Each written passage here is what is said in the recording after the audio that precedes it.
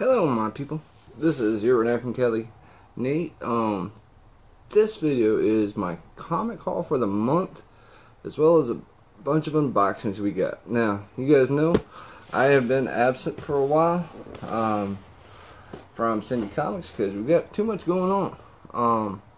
So what I ended up doing, just having them hold them all, and I picked it all up this week. And I had to get a short box for everything. Now, I did pick up one time earlier, but I didn't show it to anybody because of just timing and whatnot.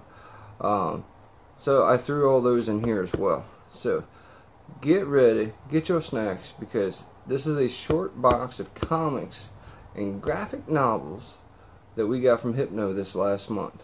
So without further ado, I do want to say big shout out to Hypno. I love this box. Of course, this is the Jim Lee X-Men #1, a wraparound cover version.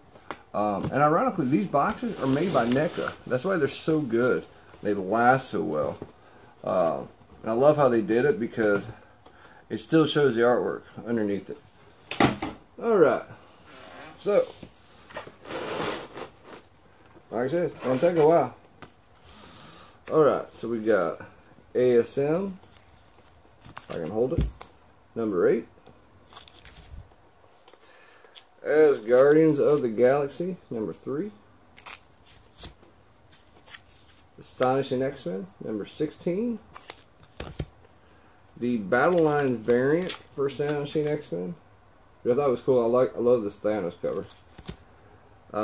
The Avengers Halloween special, the variant cover. I didn't really like the regular cover. I only got the variant.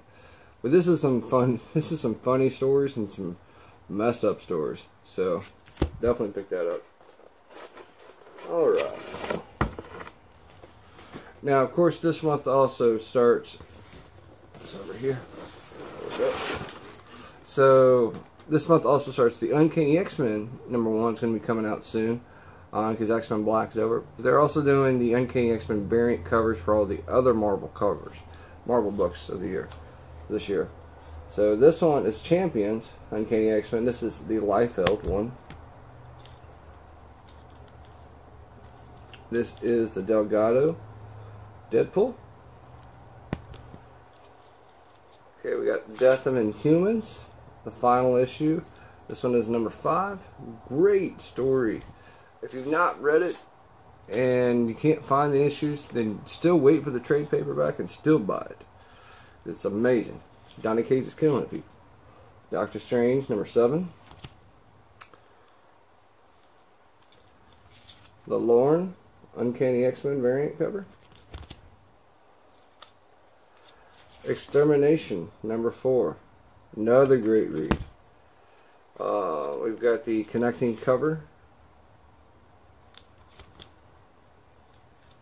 I wasn't sure who did the cover on this. I couldn't tell if it was Delgado, Diado. I couldn't tell who did this one, but I like it's in the vein of the old X-Men.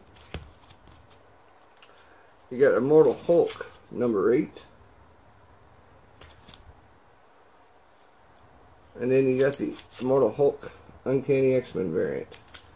And I was trying to figure out who did this one. Looks like Pacheco, I think. I think it's Pacheco. Alright.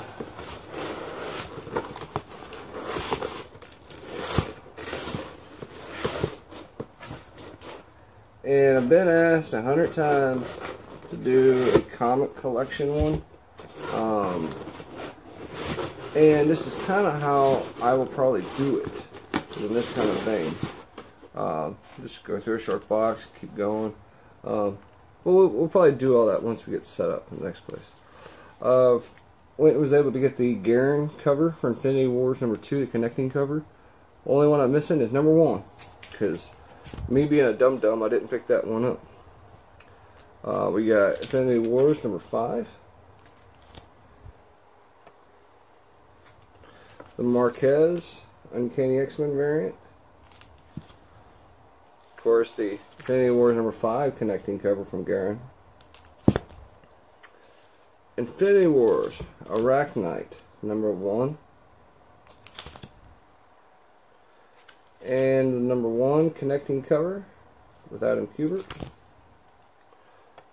This is Iron Hammer #1 connecting cover for Adam Kubert.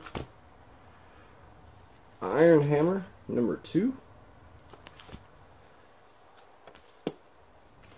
We got Sleepwalker #2. Infinity Warp Soldier Supreme. This is the Kubert variant. Infinity Warp Soldier Supreme #2. Weapon Hex #1. And Weapon Hex #1, the variant, the Kubert connecting. The Life of Captain Marvel. This has been an awesome read, but it's retconning so much stuff now in it, just to make it more with the MCU universe. So just be aware of that when you read this one. Still a great story. Keep reading it. But yeah, Life of Captain Marvel #4. All right.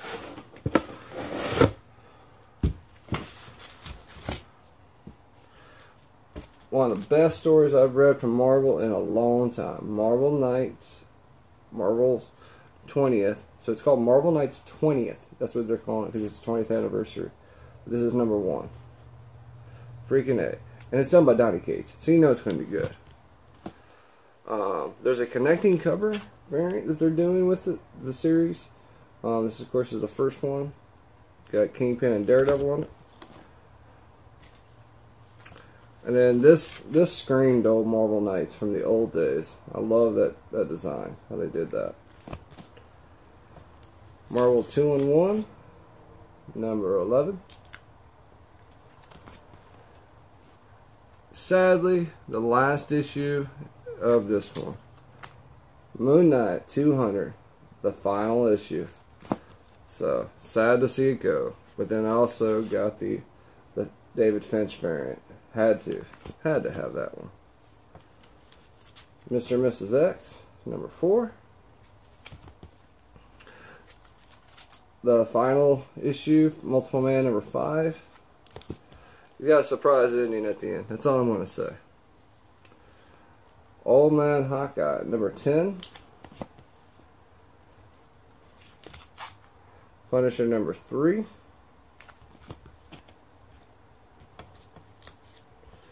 And the variant. We got Return of Wolverine, #2. This is slow. That's real slow. I love the covers they're doing though, because this is the PX exclusive one from NYCC. We got the Marquez 1-in-25. The Declaim and Torque variant. We got the Sentry #5. And this is the final issue of that saga too. So Jeff Lemire did an amazing job on that, I'll tell you that. This one, I'm not reading Spider-Geddon, but I read this and this was amazing. One of my favorite books I've read this month. Superior Octopus, #1. This is the tie-in. This is not the first issue of the regular series. This is just the tie-in. But it's a one-shot. Definitely go pick it up if you can find it. That was my last copy that they had at Hypno when I got it.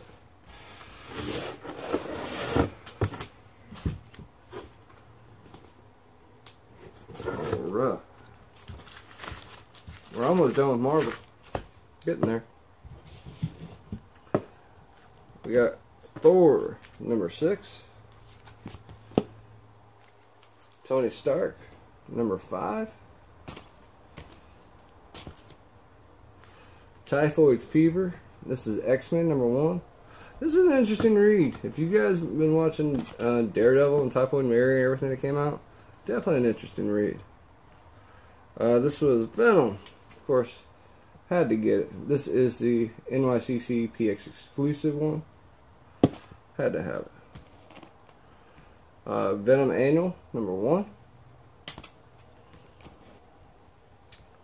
Of course, the J. Mike Straczynski. Gotta have the Straczynski covers.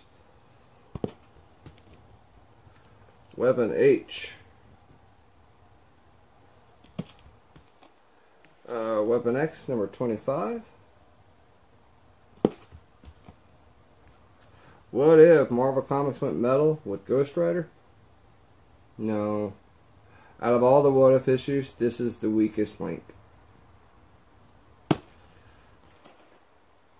This one, however, was really good. What if Magic became the Sorcerer Supreme? This was an amazing story. Because you just gotta think about Magic and like, what had happened if, you know, that happened. And this was a really good one. If you guys can go find it, it's still at your comic shop, pick it up. What if Thor was raised by the Frost Giants? And this was an amazing story. I would love to see this like in a mini series versus just a one issue series. So Marvel, if you're listening, make that an actual series. Make it an alternate universe. You guys do everything else with it. We got X-23 number 6. The Terry Dodson Uncanny X-Men variant. X-Men Black Mystique number 1. Of course, it's J. Scott. And the Mugshot variant. Stay there. X-Men Black Juggernaut. Stay there. The stack's getting huge, so to speak. And the Mugshot variant. Alright. Alright, we're going to finish with Marvel, and then we're going to start with DC. Alright, so X-Men Black, Emma Frost. Alright, the Mugshot variant. X-Men Red number 9. And X-Men Red number 10. Alright, so you guys hang out. I'm going to move these out, put them back in the box, and then we'll start with the next set. Alright.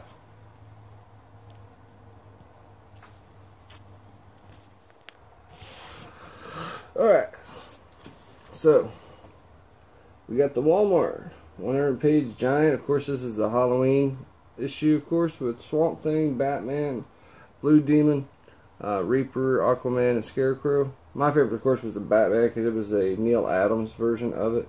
So, if you see this at Walmart, pick it up. Do yourself a favor. It's 100 pages too. I mean, think about it. Some books are $3.99, $4.99 each. That's $4.99 for 100 pages of goodness. Pick those books up. Alright, this is probably the, I don't know if it's going to be, no, it is, my favorite book of the month. Batman White Knight. I've read this twice, because I wanted to see if I was missing anything. And I didn't the second time either, but it was still an amazing story. So, hit up your comic shops. If you didn't pick up the individual issues, go pick the trade paperback up. And as you can tell up here too, it's also a DC Black label now. So, pick these books up. Amazing story. Amazing. So just think about it. What happens if the Joker went sane versus insane and Batman goes crazy, you know? And then they have to deal with that, you know? Just think about it. Just an amazing concept. Need to do more of them. And there is going to be a sequel to it. Next summer they're going to have one with Azrael. So I can't wait to see how it's going to be. Alright. So we got Aquaman. You're saying Aquaman? Yeah, Aquaman. Number 41, and this is because of Drowned Earth. This is a new crossover they're doing with Aquaman, Justice League. There's some one-shots, and then there's Titans. It's going to be part of it. It's a really good story, though. Batman the Max, of course, Sam Keith. Got to read it. That's cover A. This is cover B. And, of course, had to get the 1 in 10. Curse of Brimstone, number 8. One of the best stories that I was really on the fence, and you guys knew it when I was talking about it at Cindy Comics. I was really on the fence how this was going to turn out, and he did an amazing job on it. And that's all I want to say. And I liked it. It makes me want to read these even more. Green Lantern, number 1 by Grant Morrison. This is the Grant Morrison that I remember reading. They did good stories. Not some of the crappy X-Men ones, not some of those other ones.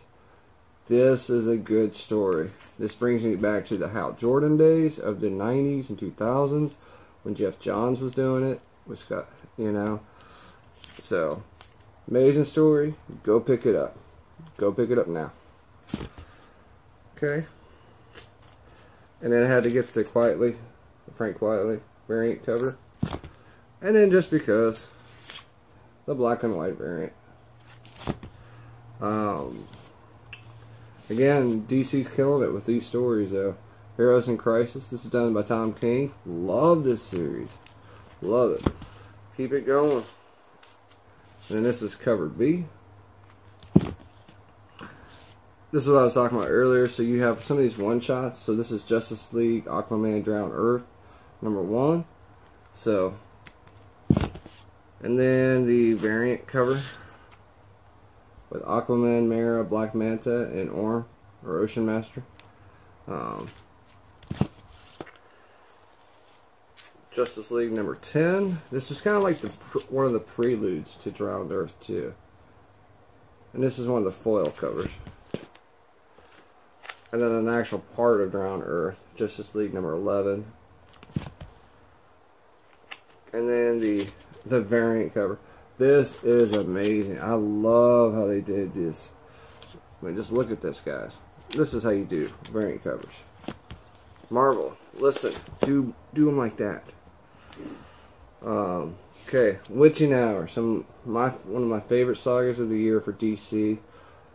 Out of everything I've read DC this year, Black Knight, Dark, Witching Hour. Those are my 2 top stories. And, you know, Green Lantern, it might make it to the #1, depending on how it goes. Right now, my #1 for DC is going to be White Knight. And then, of course, you get the Greg Capullo variant cover for that one.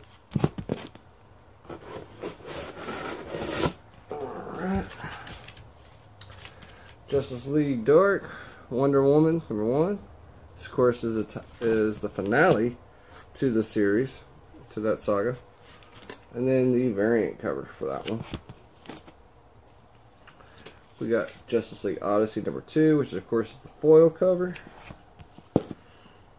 And then you got the Terry Dodson variant cover of Jessica Cruz, who I still can't stand. Final issue of New Challengers #6. It was a great series. I love Challengers of the Unknown, especially from the 70s and 80s. Sad to see it go away. Sandman, Books of Magic #1. And then the Beat cover. I'm sorry, this dude looks just like Harry Potter. He looks just like Harry Potter. DC, gotta be careful. You got Sandman the Dreaming #3. Trying to figure out what the heck's going on with the Dreaming because everything's shattered. We got Lucifer #1. And imagine if Satan himself had got thrown into a situation where he doesn't even know who he is anymore, or what he's supposed to be. That's kind of what's happening in the Sandman universe. And then the Beat cover. We got Terrifics Annual #1. And then the foil Terrifics #9. Alright.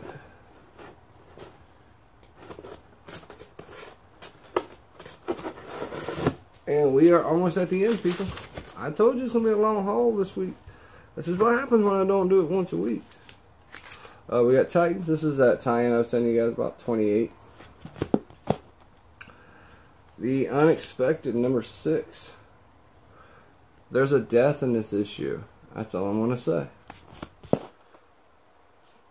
We got Wonder Woman 57, of course. Witching Hour. And the variant.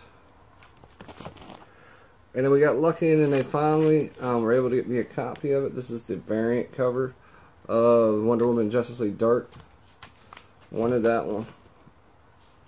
From Boom Studios, we got Mighty Morphin Power Rangers #32. And the variant. From IDW, Transformers Bumblebee, the prequel. This is #4.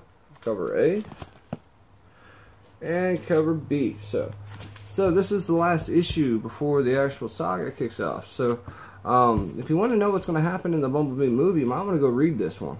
The trade paperback I think is coming out soon too. So if you can't find the individual issues, go get the trade paperback. And lastly, from Image, the final issue, Aphrodite V, number 4. Man, this was such a great story. I hate seeing good stories end. Redneck, number 16. And then courtesy of Walking Dead Day, had to get it just because it's a Walking Dead number 1.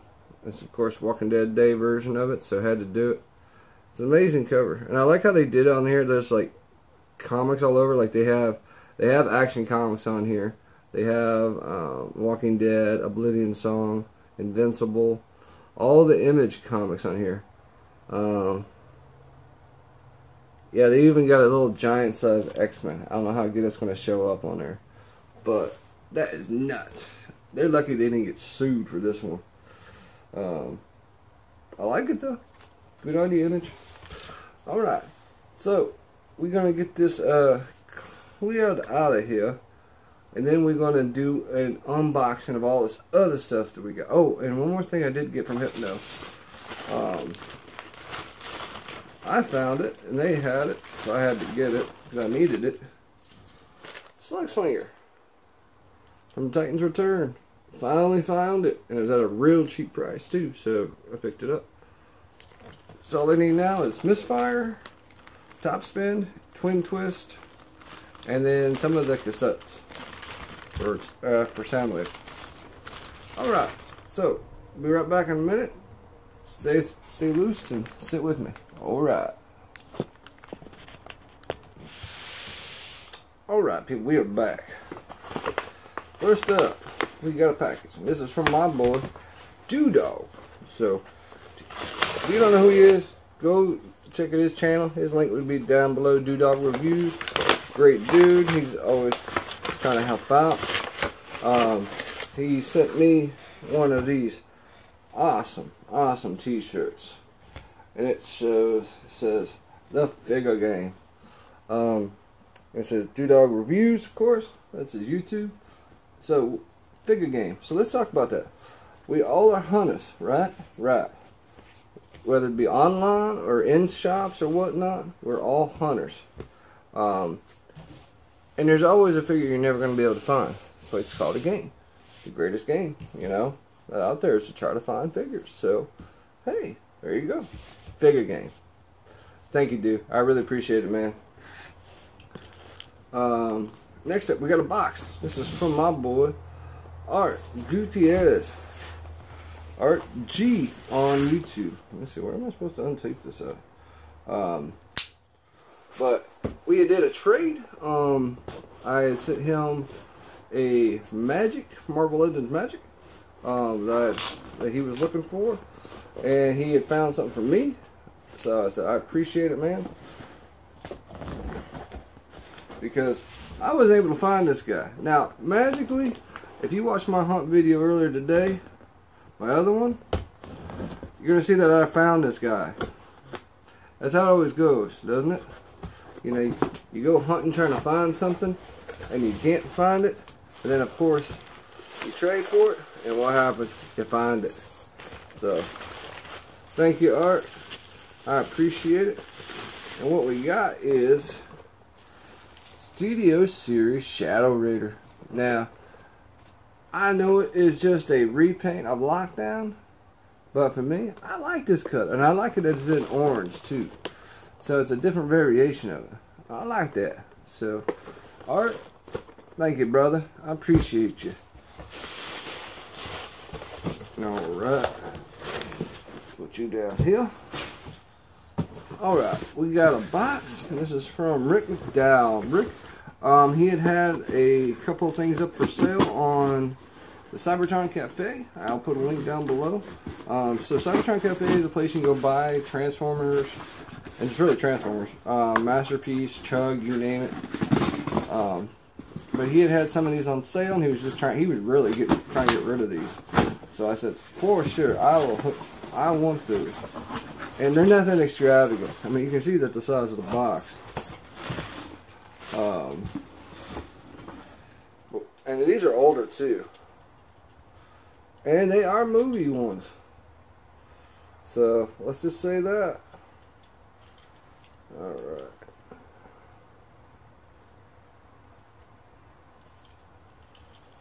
So we got from Galvatron. And of course he does come with his cloak and his little MechTech gun. Needed this version of Megatron. And what's sad is that as soon as I bought this, Studio Series says they're coming out with one.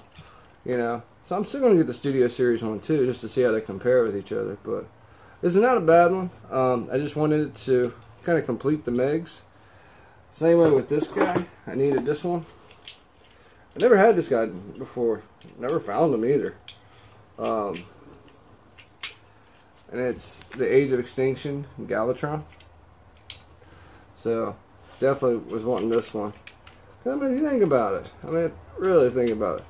They put Megatron's mind, they kind of copied him and made him into something else. So not too bad. Galvatron.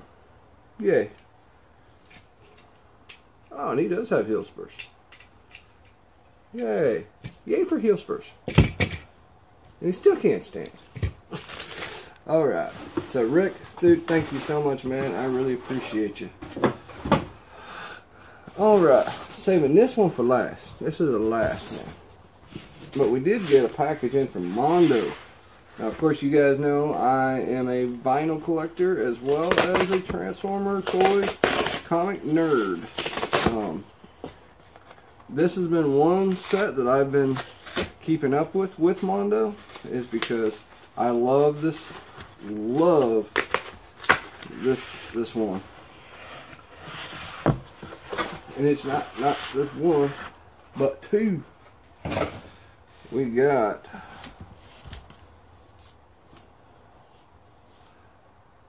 Castlevania Rondo of Blood, otherwise known as Dracula X. Of course, you guys know this one. This was on the Super Nintendo as well as we had it in the US, as well as in Japan as Rondo of Blood.